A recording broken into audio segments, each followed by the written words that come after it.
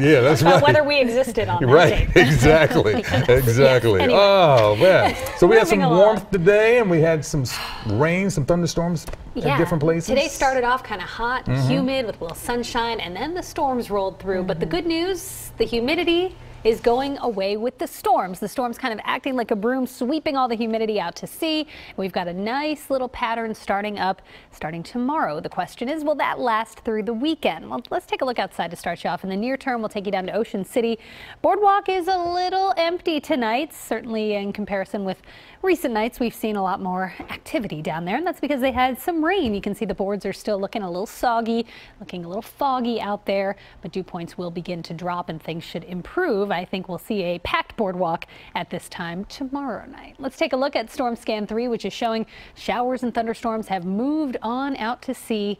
No problems left, just a couple of scattered sprinkles here and there. You can see one area of showers that move from portions of Bucks County now pushing into northern New Jersey. The rest of us really not seeing much of anything at all right now, which is good news. And while there could be a stray shower through the next couple of hours, the trend will be toward drying conditions overnight and temperatures dropping. You can see a little bit of a northwest wind has started to pick up in our far northwest suburbs. Still seeing that southwest flow. The actual front has not cleared the area yet. So while temperatures are in the low to mid 70s, dew points, unfortunately, are also in the low to mid 70s. But after that front pushes out to sea overnight, high pressure is going to take control. Think of it like a big bubble kind of keeping us protected from any showers, any storms.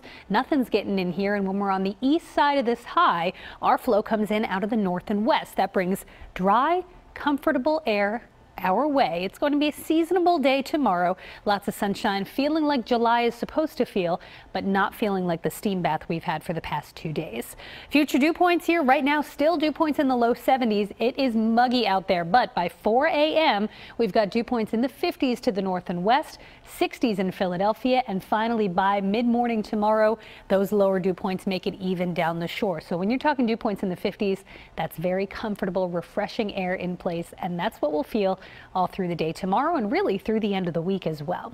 So showers and storms have generally ended. Again, maybe a stray one, but clouds will be clearing overnight. 73 the overnight low, and for tomorrow, looking great. Lots of sun, lower humidity, 87 in the city, 80 down the shore, sunny and comfy. Just a great beach day. And then we got to talk about the weekend because we're watching a new area of low pressure along the coast. It'll join forces with an upper low to the west. Breezy and cooler on Saturday with an onshore flow. Then Sunday brings a better chance, as you can see, for more widespread showers and rain. We will keep an eye on that as we head closer to the weekend, but looks like especially Sunday could turn out a bit unsettled. Near term, things look great. I think Thursday's the nicest day of the week. Sunshine, low humidity, 85 degrees. We'll start it off in the 60s. Friday, 88 with sunshine, and then again turning a bit unsettled and possibly a bit cooler with more clouds over the upcoming weekend.